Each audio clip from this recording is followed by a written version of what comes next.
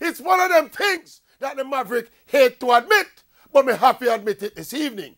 Germany, my most unfavored team in football, are currently the Senior World Cup champions, the European Under-21 champions, and most recently, the FIFA Confederation Cup champions.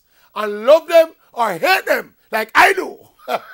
Jamaica need to learn some football lessons from what the Germans are doing. And we need to learn them now.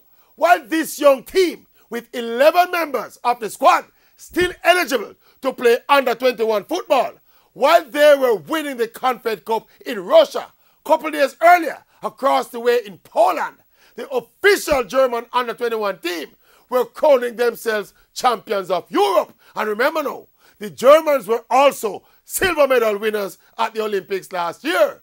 And if you check the German Bundesliga, it is full of 18-year-olds, 19-year-olds, and players in their early 20s.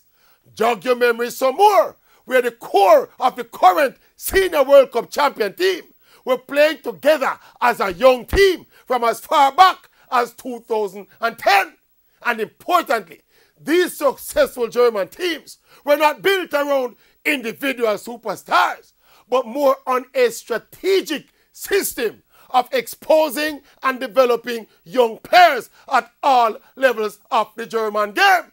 So the fundamental difference between Jamaica and Germany in football is that here in Jamaica, we are quarreling and a cuss about the readiness and the attitude and the quality of our young players, while pondering quick fix trips to England to look for half-good players.